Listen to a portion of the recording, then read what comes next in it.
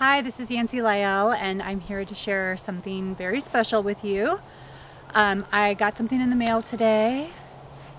It's the new book.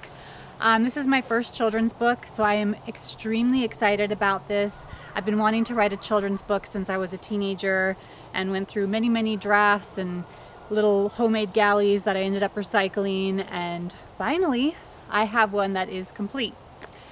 This book is special for other reasons. It's kind of a tribute to the owls that I have been following over the past few years. In 2017, a breeding pair of great horned owls had triplets on my mom's property out in Oregon. And I watched them all that summer. I watched them learn how to fly and how to socialize with each other.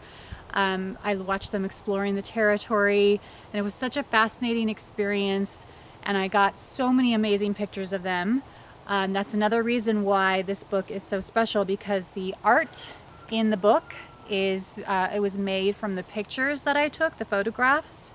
So I did a little bit of editing with them and added some paint and colors, and these are the actual owls that I saw in the summer of 2017, the actual triplets and their parents. So that's really special for me. It's special for me that I got to document a fictionalized account of their time that I spent with them, just to see what kind of family they grew out to be.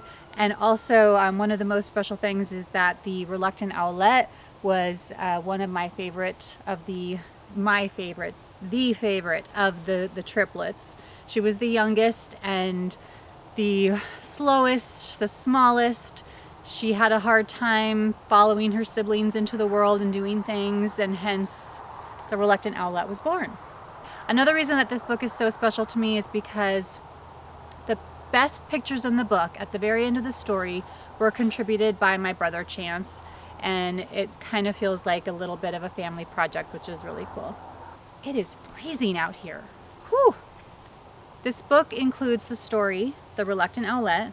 It also includes a little section of Did You Know facts, so that children can learn more about great horned owls.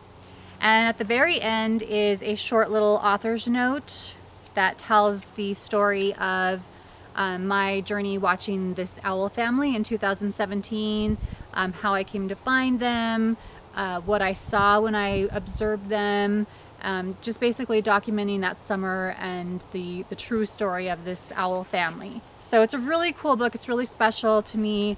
I hope that it helps impart my love of owls to the rest of the world, and that the children who read it will be captivated by this and maybe even try to find some owls on their own and take some pictures, or at least just look at them and see how beautiful they are. Have fun with this book, and I hope you enjoy it as much as I do.